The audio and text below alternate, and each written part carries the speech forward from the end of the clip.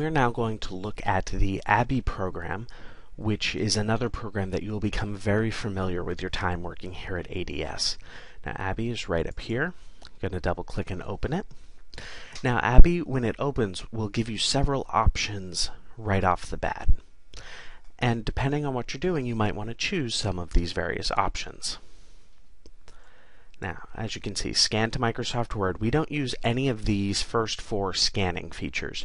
We do all of our scanning through Capture Perfect. I've actually never tried doing the scanning directly into Abbyy, but I don't think Abbyy talks to the scanner very nicely. Usually what I 90% of the time did was I chose Open to open a file. Now, if you have this option here, Convert PDF/images to Microsoft Word, if you have a document that is all text, there's no images, there's no numbers, there's no, by numbers I mean math equations, there's no graphs, it's just straight up text, usually the Convert PDF to Images to Microsoft Word works pretty well. But most of the time we're going to choose Open here. And then we are going to pick our article wherever you had your article. We're going to go into New Scans. And we're going to pick How We Decide Chapter 3. Now, Abbyy is going to take a while, and it is going to open all 36 pages, and it then has to read them for the layout of the page so that it understands what is text, what is images, what is important, what isn't, and then it has to analyze the text within the boxes. So I'm going to hide that and pull up one particular page here. Now in Abbyy you have several boxes that are important. Over on the left there is where all of your pages are, and they're in order. They're in the order that they were scanned. One of the great things about Abbyy is that while Capture Perfect will scan and one page will be right side up, one page will be upside down, Abbyy realigns all of the pages for you. And then box 2 here is the image, and this is the actual scan. This is what Abbyy has recognized. So these green boxes say that it has recognized that those are text areas, and anything outside of the boxes it's not going to deal with. Here you can tell it to analyze, to do it again.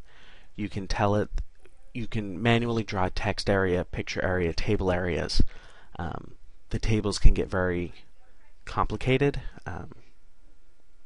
And then one thing that often needs to happen is you need to go in and edit image. Now, this has to happen all the time, unfortunately, because a lot of these documents are going to get fed through screen readers. And screen readers are very powerful programs, but they're dumb. They will read exactly what's fed into them. So you're going to go in and you're going to delete extraneous things. So like the chapter number, page numbers. You're just going to go in. Most screen readers handle footnotes very well, so I usually leave those in if they're relevant like this. If they're just a reference, I usually take them out, because all of the references will be contained at the back of the book in the references section. So then you go through and you delete all of the extraneous information, so all you have on this page is just the text. After you do that, you need to highlight all of your pages. I usually do this by clicking the first page, scrolling all the way down, holding the Shift key, clicking the last page, and you need to tell the program to read them again. From that point, if you take a look, number 3, box 3 here is the text, and this is what Abbyy thinks that it sees from the image. And anything highlighted in blue is an uncertain character, where Abby's like, I think I've got it, but I'm not quite sure, so I'm going to double check with the user. And then I'm trying to get So they're the typical Word, underlines if it doesn't know the word, etc. And because this is just text, mostly it's going to be 99% plus accurate. So in that case, I'll just highlight all of the pages again.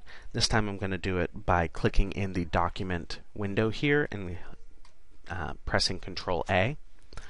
And then you go to File, Save As, Microsoft Word document.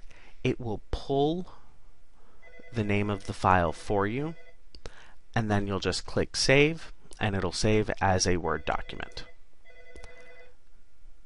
That is the basics of Abbyy.